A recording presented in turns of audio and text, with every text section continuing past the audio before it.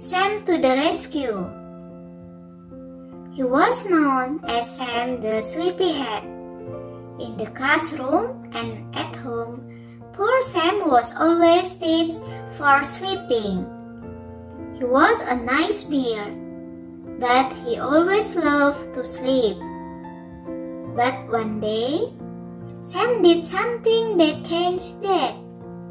He was great friends with Millicent, the school cat. They spent their afternoons stretched out in the shade of the trees in the playground, sleeping. One afternoon, Sam couldn't find Millicent, so he went looking for her around the school. He was getting worried when he heard her mewing loudly.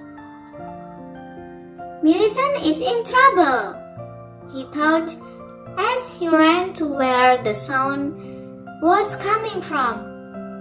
Poor Millicent had fallen into the swimming pool and couldn't get out. Sam leaped into the water with a hug splash, and within minutes grabbed Millicent and brought her to the poolside. They settled down to sleep in the sun and dry off.